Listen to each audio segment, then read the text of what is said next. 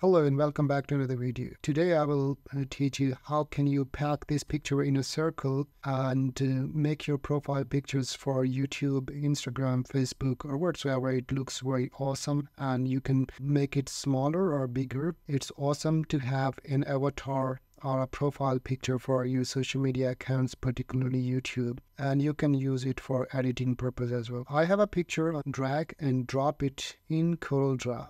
I'll show you how to do that. You can place it anywhere. Take a rectangle on the area which you want to crop. For example, in my case, I want to crop my face. Okay, after this rectangle, you just select both of these objects, my picture and the rectangle, and now click this option here, intersect, and now drag it anywhere on the screen and boom, that area has been cropped. And now you can do it same for the circle. You take a circle here and place it anywhere in the area, adjust the area. Here you can adjust the pixels. In my case, I'm gonna do it to 800 by 800. This is actually YouTube profile picture size. If you don't know, then you can write it 800 pixels by 800. Remember that this is in pixels. You can do it in inches and centimeters as well. Okay, my circle is 800 by 800 pixel, and for me my face is bigger, so I will increase the size, and after